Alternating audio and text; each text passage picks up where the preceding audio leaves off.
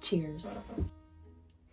Wow, have I actually forgotten how to give an intro? Last year, everyone went crazy over Bridgerton season 2, and I had yet to see season 1. At the end of the summer, I spent an entire night watching the first season of Bridgerton, fell in love. I think it was more importantly, what I loved was the dresses, the empire waist, everything about it. I became infatuated. You've charmed me.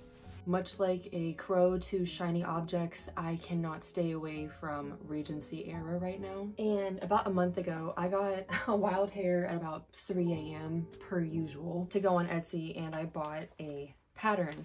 And this pattern happens to be McCall's N8132, and I have absolutely zero clue how to read a pattern. I have no idea how patterns actually geometrically make sense. Step 1 was already done.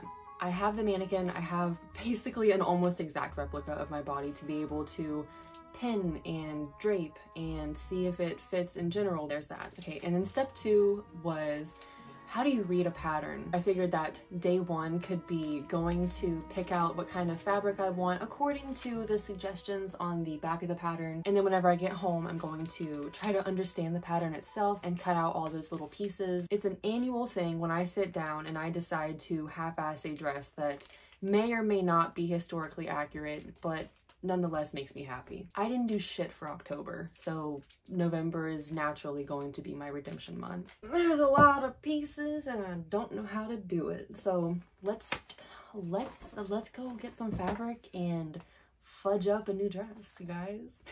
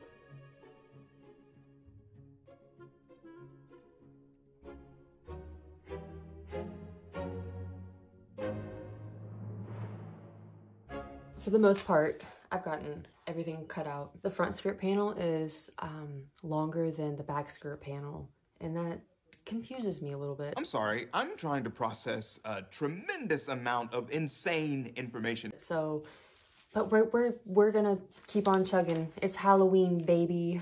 There's no stopping today. Oh, I forgot I made pie yesterday.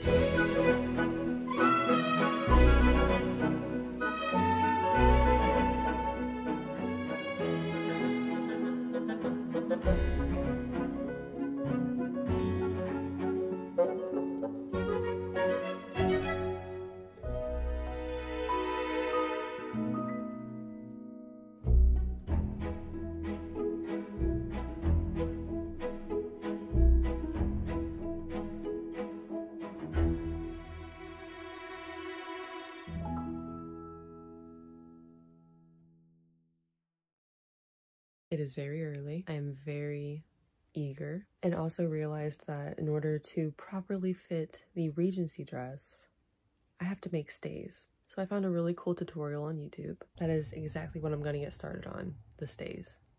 I've never made stays before. I'm going to be hand drafting the pattern and everything. So day 2, making the stays and maybe getting some of the dress put together. So I've been looking over the tutorial and I've been reading the blog post as well, and it says that wear your top of the shoulder to the middle of the widest point, like the midpoint of your breast right there, and then you measure it with a ruler to the middle of your spine, and then you take the measurement. For example, 26 divided by 7 equals whatever number you get, and that sum is going to equal the size of your blocks on your pattern. I'm gonna get my measurements, then I have to lay some trace paper down and make a pattern.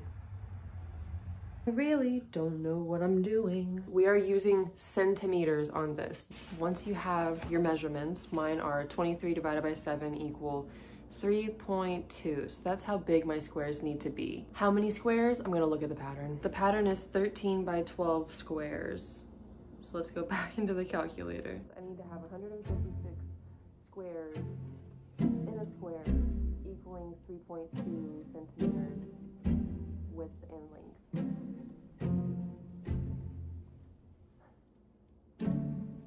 And then draw the pattern on it.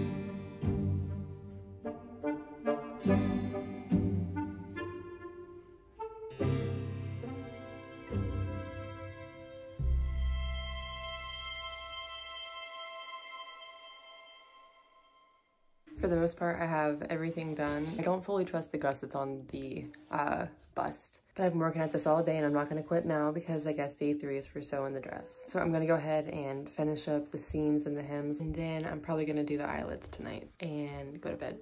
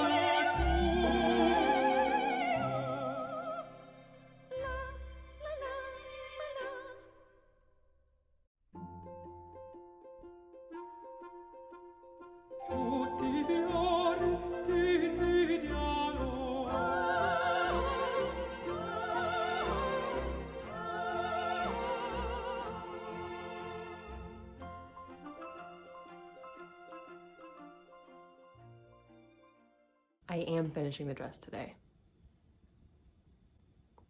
The pattern is inextricably confusing, but I think with an entire day, perseverance, coffee, and maybe a movie or two, I can do this.